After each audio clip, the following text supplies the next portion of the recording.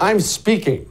Dome loves that line. She's been a huge fan of that line. Every time she gets on stage, whether it's against Pence, whether she's in a crowd, some people are yelling. She loves to do the I'm speaking bit. Now, this will be denied her because of the muted microphone thing in the debate tomorrow night, but she loves it. She uses it all the time.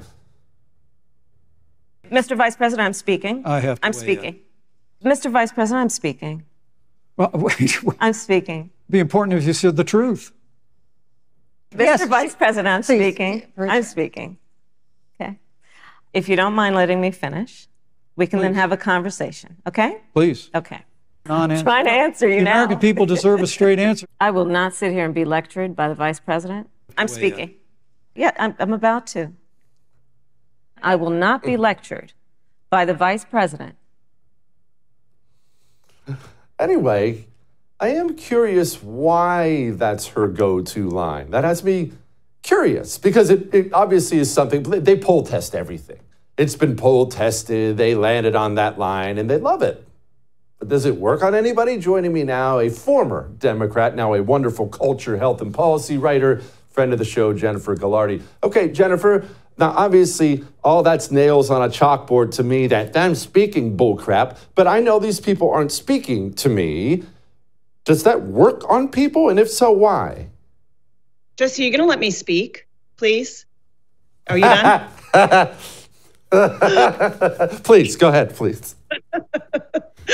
That was probably the shortest intro I've ever gotten, actually. I think most people already know who they're voting for. I don't think any of this stuff is swaying people either way. We've talked about this so many times on your show before. She kind of has the same thing over and over again, but I think people know who they're going to vote for, and I'm not sure the debate will make much of a difference.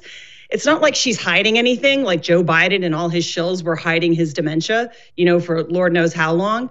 She's already proven she's incompetent and really can't take the pressure of live interviews, debates, or interactions. People are either going to vote for her, they're either going to see that, or they just don't care. I think they don't care, right? They've got Trump derangement syndrome. Majority of them are single issue voters, whether it's abortion or Gaza or some other issue based in pure emotion, and are too easily swayed by non-rational arguments. So the I'm speaking thing is a non-rational thing because it doesn't even speak to policy, right? And like I said, I don't think a lot of them care. A majority of the Democrat voters, which are single women, don't care. They just hear abortion and they go off the handle. Maybe she'll have such a poor showing that it might sway a handful of voters, and we can hope that's enough. But she really needs to blow it like Biden, kind of like bend it like Beckham. I mean, at this point, she really needs to blow it. I think to move the needle a great bit. We see it's kind of neck and neck and got all these polls and everything, but I'm not sure where the people actually sit. And at this point, I think people are watching the debate for sport or entertainment, right? Like who'll make the first cut or who'll throw that like fatal jab. And we're waiting for the social media snippet that will go viral, thinking that will change people's minds. But I really think people are already set where they are. One thing I'd like to see Trump do is somehow take her by surprise, hit a topic she's unprepared for. He can't control the questions, and obviously the media is going to spoon feed things about border crime and the economy, which are all very important. But we've heard the candidates talk about these ad nauseum, and they're things that she expects, so somehow she'll be slightly prepared for them.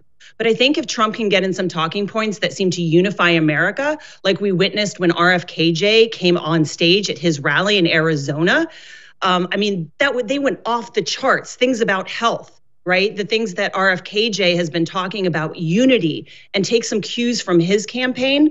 I felt such joy and optimism when I saw those two together. And I think the right needs to use some of that emotional momentum that they've built up, that we sometimes forget that people are swayed by the story and by emotion. I read an article from one of RFKJ's staffers about how being at that rally was so uplifting. He felt so welcomed. Everybody was excited. He said everybody was kind, and they're like, we've been going for RF. We've been hoping he'd join, and they're really positive. The same with the Tucker tour. I had a friend that was in the VIP room working it when he went on stage with Ramaswamy and RFKJ, who was unexpected at that event. And she said it was just off the charts. It was like bigger than a rock concert, that people were just so uplifted and optimistic. And then I look at some social media feeds from people in my past, like the old kind of progressive world, and they're living a totally different life. They're not seeing any of this. You know, they're worried about gays having the right to marry and use women's bodies for baby making. And they've been told Trump will roll all this back. So I think if Trump can bring in some of the health stuff, some of the unifying things, and make it seem like we're not all a bunch of like racists that they tell everybody we are. But it is kind of coming down to this Civil War type mentality. I think one side thinks certain practices are morally indefensible, and it's which vision of America is going to move forward. Jennifer, you say that Dome has to blow it. You know, Kamala Harris has to get up there and blow it in some way for it to move the meter. And granted, given her history, she certainly could. But what would Trump do to blow it with maybe the undecided voter who's watching? What would be a mistake if he goes? What's he have to do to really make a mistake with someone who's maybe you're a flimsy Dem, kind of mad about the price of eggs, but he can really step on it and go too far with what? Well, I think we've seen from the past debate that the mics turned off when they're not speaking is helpful to Trump. It restrains him, it controls him. And most people who hate Trump hate him because of his personality, hate him because of his off-color comments, right? So I think if he can do what he did in the debate with Biden, which is maintain composure, stick to the issues, use that unifying theme that RFKJ brings to the party, bring in some of those people that, I mean, there were a lot of lefties in and righties, left and right. You know, I kind of do fall somewhere in the middle, even though the left would probably, you know, automatically say I'm some right-wing fascist. But there's some living in California.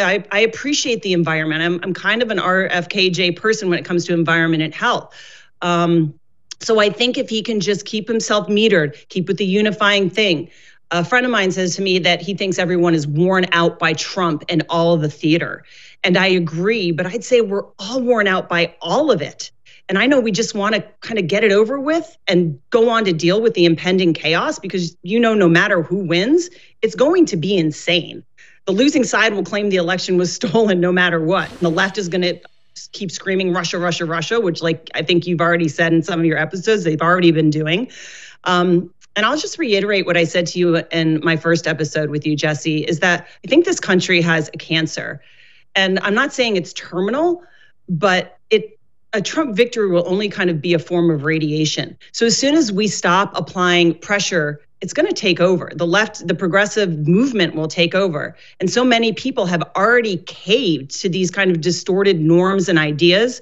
Some are even allowing kids to chop off their genitalia. I mean, a lot of people disagree with that, but how have we even let it get this far? So I think our optimism and hope really has to lie in the fact that the past 4 or 5 years has exposed a lot about who people are. And now we can decide who we want to build communities and relationships and our families with.